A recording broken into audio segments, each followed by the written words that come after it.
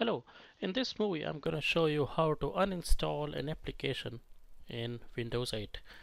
So to do that, let's go to Windows 8. Here you go. So I have installed Windows 8 in a virtual machine, so that's the reason I could access Windows 8 from Windows 7.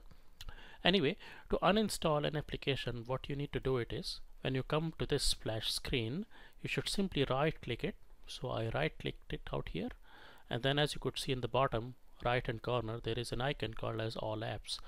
So simply click on that all apps and it will lead you to this page which shows you all the installed applications at the moment. So scroll slowly onto the right hand side and then find an icon that is by the name of control panel. So as you could see, this one, control panel. Once you find control panel, simply click on that. That's what will lead you to this form. Within that you will have so many options.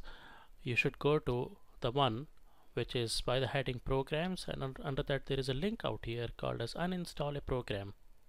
So simply click on that, and then say for instance I want to uninstall this application, a TeamViewer. So I click on that and simply hit on the uninstall button. So as you could see, now it's asking me whether I should uninstall it.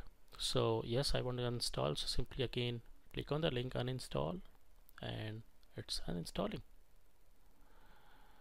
and there you go. So it's uninstalled.